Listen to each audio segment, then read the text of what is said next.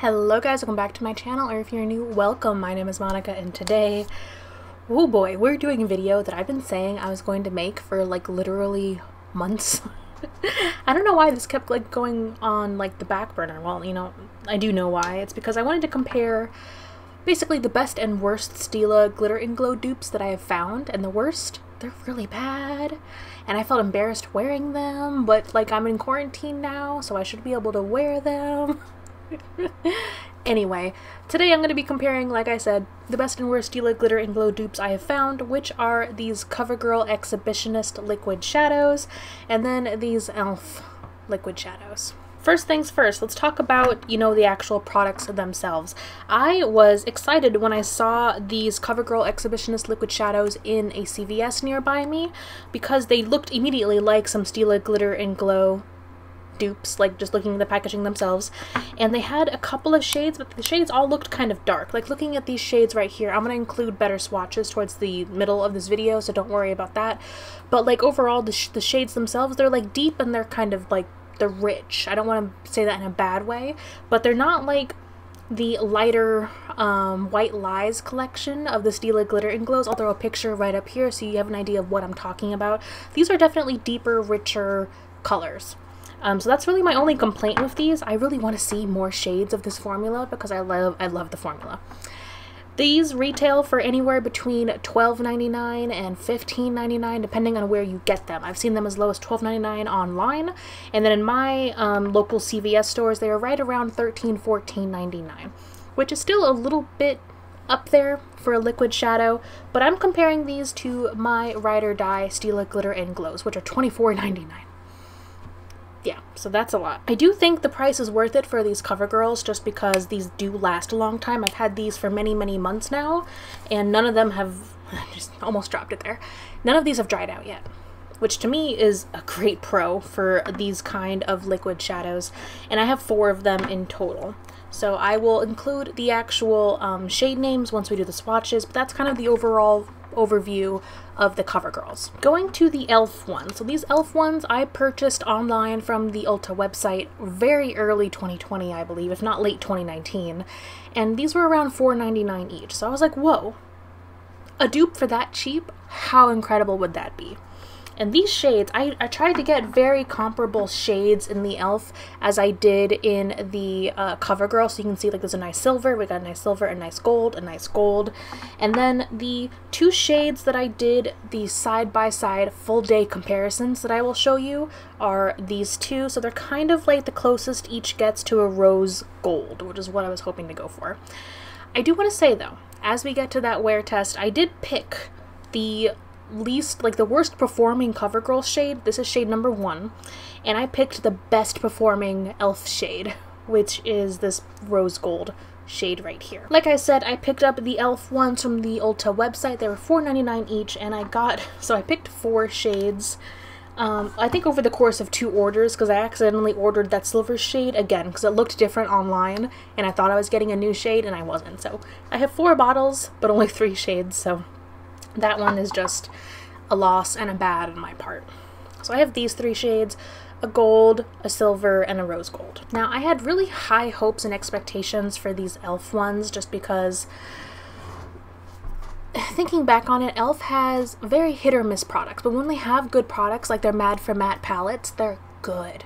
They're really good. So I had my high hopes for these, and unfortunately they were not. They're terrible. They're horrible. I hated these so much, especially if you have like hooded eyes like I do. These performed horribly. So as I get into more details, let's go ahead and jump into swatches of each one of the shades that I own.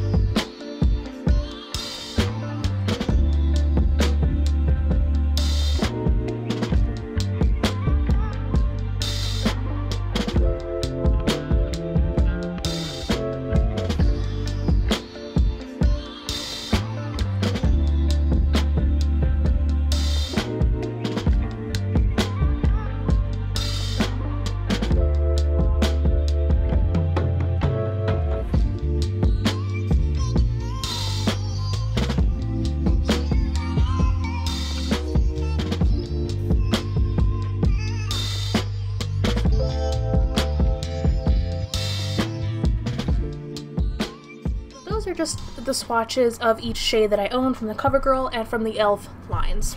The main point of this video, I did 2 days in a row. I did a wear test using the Covergirl shade, which is shade number 1, and then I did the e.l.f. Rose Gold shade. And I think it really helps you visualize exactly what I'm going to be talking about.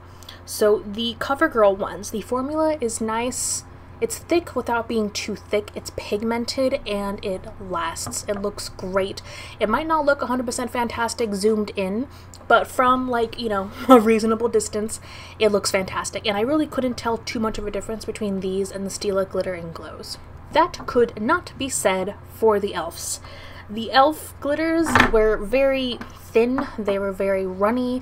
It took a lot of building up to get a decent shade on my lids, which is not what you really want. I could go one swipe and get a full application of the Covergirls, whereas with the e.l.f. I find I had to like build it up to get the kind of shade that I was looking for. But once I did that, I had a couple of layers on my eyeball, on my lid, which doesn't work well if you have hooded eyes and you're wearing something all day. So yes. At the end of the day, even honestly, these didn't really look great when you first put them on, which is kind of, that was my first like warning sign. I was like, okay, they didn't look as fantastic as I was hoping they would when I first put them on, and hopefully they just stay that way throughout the day. These get slowly worse and worse and worse and worse and worse throughout a full work day. I did wear these. I don't think I have the pictures anymore, but I actually wore these e.l.f. ones out back when I was, you know, pre-COVID. I was going to the office, so I wore these for a full work day. I looked terrible, to the point where I was embarrassed to be wearing makeup because I had these on. Yeah. I even gave them the benefit of the doubt in the wear test you're about to see. I am home, I am quarantined, I am in air conditioning, working from home. I basically stay here and type on my computer all day for work. So I gave them the best benefit of the doubt. And I even like gave them these two, honestly the gold and the silver, perform worse than this rose gold one. The rose gold one was the best performing one and it was still bad. This is bad when you zoom in and look at it, and it's also bad when you're at a reasonable distance. So there were really no pros to the e.l.f. ones other than the packaging. I think the packaging is quite adorable. And I do like that they are mini because a big package like this, I don't know if you'll use the entire product before it dries out or goes bad. So I did like that they made them a little bit mini, and I like the white packaging here. That's it. That's the only nice thing I can say about these e.l.f. ones. Alright, so with that explanation out of the way, let's go ahead and jump into the full day wear tests.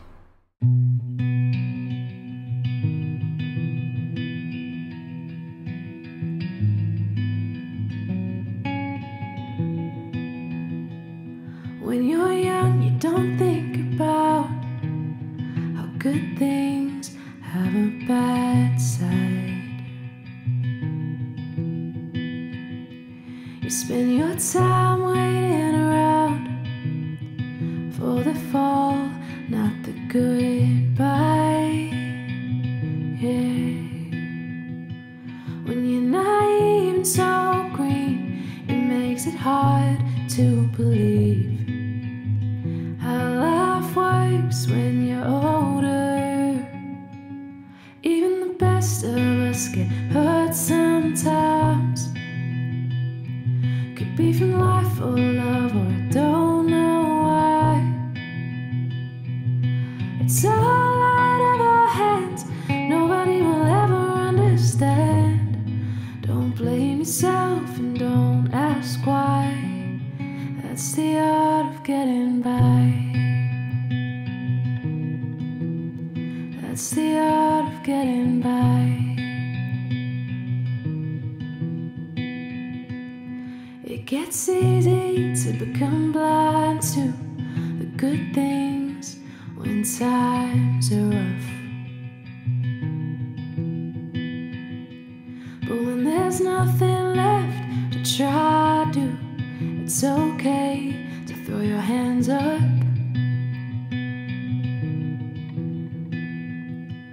'Cause there's no use in getting burned from the same lessons that you learned. So carry them with you and be wiser. Even the best of us get hurt sometimes. Could be from life or love or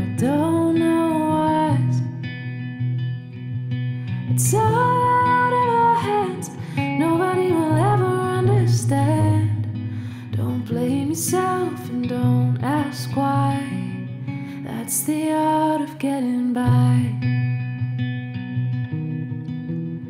That's the art of getting by.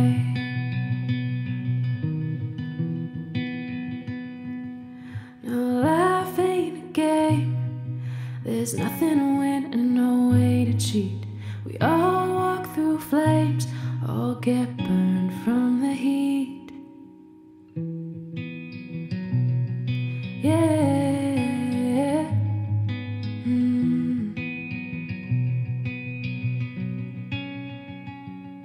Even the best of us get hurt sometimes. Could be from life or love, or I don't know why. It's all out of our hands. Nobody will ever understand. Don't blame yourself and don't ask why. That's the art of getting by. That's the art of getting by. Yeah, yeah.